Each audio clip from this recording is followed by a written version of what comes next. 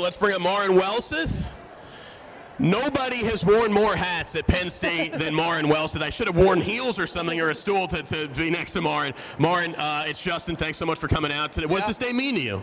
It's really exciting. I think you look at a schedule for any team, and there's obviously highlights of opponents, and then there's also events, and obviously an alumni event is a big deal.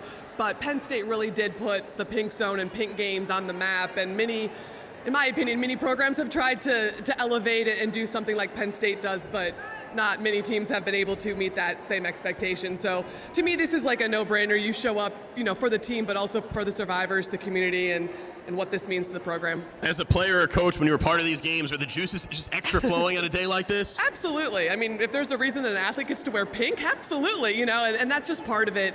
But being able to know the stories, and all the coaches that I've been a part of, the programs here, have made it a big deal to introduce the players, the staff, to the bigger meaning, to the survivors, to different events that are happening this weekend. So it's a big deal, I think, all the way around. And you've left such an indelible mark in the community. I don't think people realize how lucky they are to have somebody like you as a color commentator on BTN Plus games. You give so much credibility to the broadcast. You make the students better, whether it be the sideline reporter or the play-by-play announcer. How much fun are you having calling Big Ten games? Well, that's very nice of you to say. Thank you. Yes, I have taken a different role this year.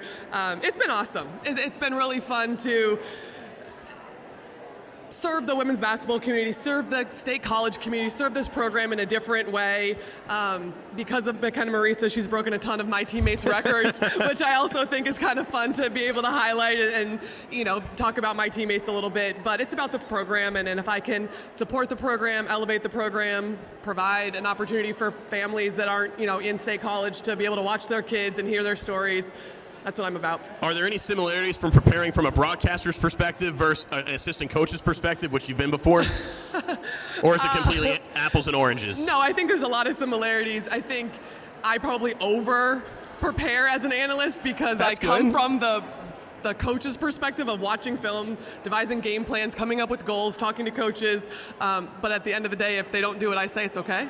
So it's a little bit different. Well, at least you have the day off today, so you can enjoy it with your friends and former teammates. I am here 100% as a fan for, obviously, the program, but for the survivors today as well. We thank you so much for your efforts, and you can hear Maren on ESPN Plus platforms, BTN Plus. She's everywhere. You're a budding star in the business. Thank you, Justin.